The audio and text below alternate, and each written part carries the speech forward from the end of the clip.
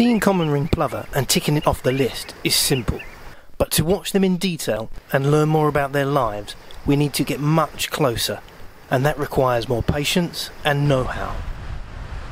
It's a lovely sunny day in September, and I've come to one of my favourite beaches on the Isle of Sheppey in Kent, South East England. You can forget Kiss Me Quick hats, ice creams, buckets and spades and fish and chips. I've come here because I can't think of a better place to show you common ringed plover.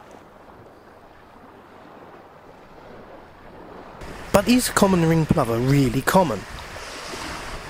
Well, across much of its breeding range through northern Eurasia and Greenland, it is fairly abundant and usually known as simply ringed plover.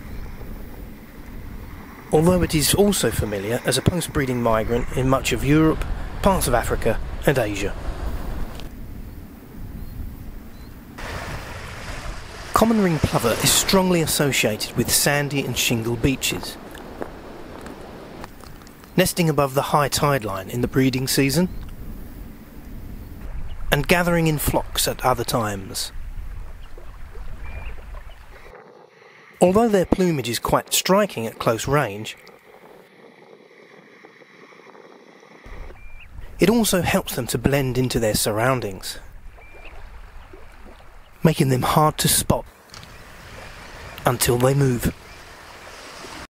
It's taken a lot of patience and a lot of waiting, but by sitting next to this wooden groin, I've blended in to the surroundings, and the birds have come feeding really close to me now the tide's high. Common ringed plover do not have the long probing bills of many shorebirds.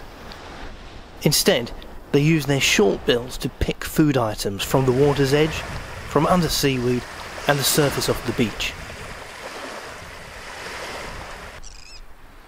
Ringed plovers feed mainly alone, but they often form flocks at high tide, and this is a good time to see them interacting.